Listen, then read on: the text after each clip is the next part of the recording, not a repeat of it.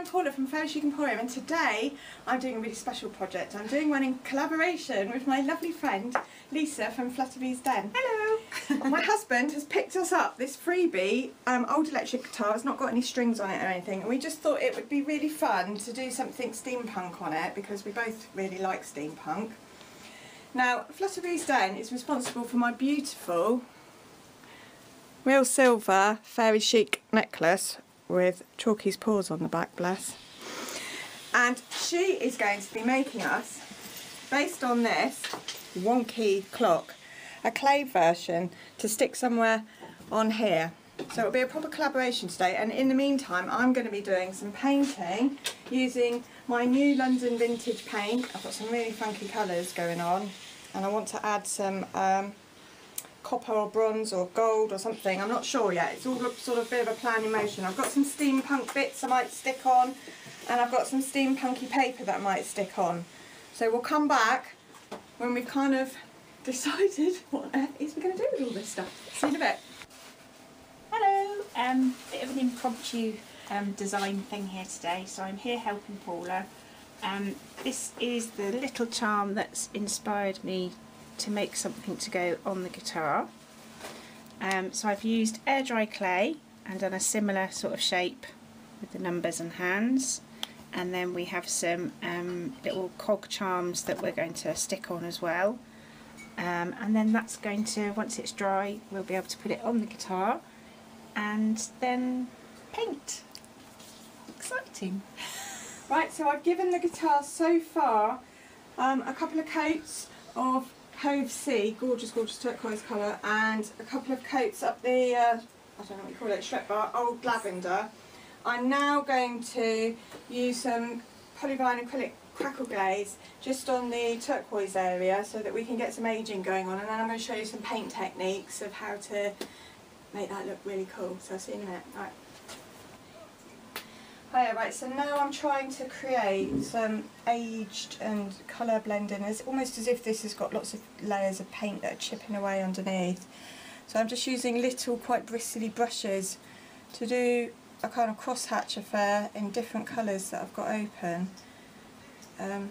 Just like this, building up layers, and then I'm using just a dry rag to sort of blot it and then move on. I can, and if I do too much, I can come back and put a bit of the original base on. So I'm literally just carrying on playing until I get the look that I want on all the edges. So I've just added a couple more colours into the mix. So I've got a white and a kind of linen beigey colour. So I'm just going to keep working on this area until I've got the look that I want using these four colours. And so I'll come back and show you what it looks like when it's finished. Right, so I've finished all the sort of technique on in the paintwork, and I finished off just using a pretty dry brush and flicking to sort of give a speckledy effect in places which I quite like. We've cut this bit out of cardstock that I had that's a bit steampunky, and the colour works perfectly with the old lavender. I found a bit of old fabric stuff in my collection, and I'm going to hot glue that to the end of the fret. And then we've got some silverware that we're going to hot glue onto the end as well. And then we've got to spend a little bit of time finishing off Lisa's lovely creation. So I'll show you when we get a bit further down the road with that. Okay, see you in a bit. Hello, we're back, and I've just painted the clock face with purple London vintage. And now I'm just trying to highlight the detail with some white paint. With the numbers like this.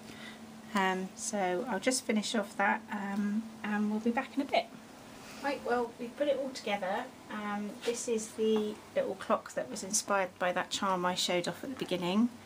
So it's air dry clay that we've dried out, painted, obviously once we've moulded it into what we wanted.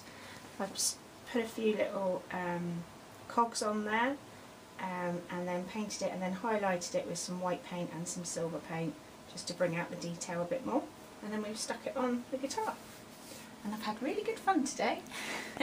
So hopefully I'll come back and do it again sometime. Oh, thank you.